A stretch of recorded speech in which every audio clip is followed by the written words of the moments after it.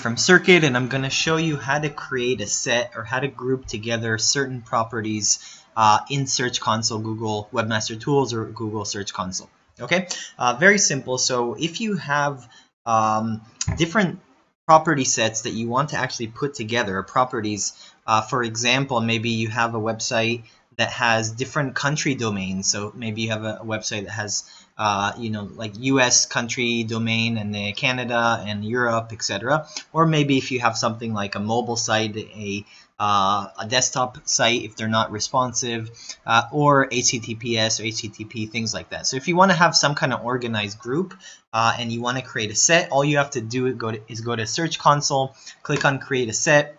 It's very simple. You just name it. So let's just call it Test Set or Group, I like to call it. And you're going to actually select, in this members, all of the specific different records you have, all of the specific ones you're already tracking. So you basically are going to click one by one by one, and they'll just go here, and of course you can remove them. So this is just an example, so I'm not going to save it, and then you just click on Save Changes.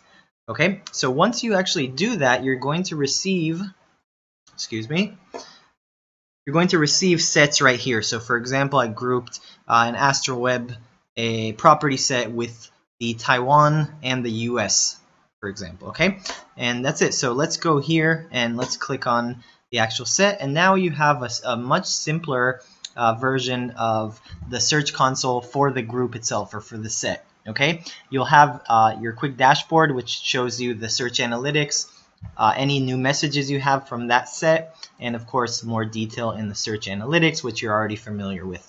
Of course, you can drill down and see all the keywords, etc. So that's it. That's a quick look at it, and maybe Search Console will update more features, but for now this is a very simple version. And one more thing to note is the data, it takes, in my example, it took about 1 day to actually gather. So once you set up a set, please be a little patient till the data starts running. Okay, thank you.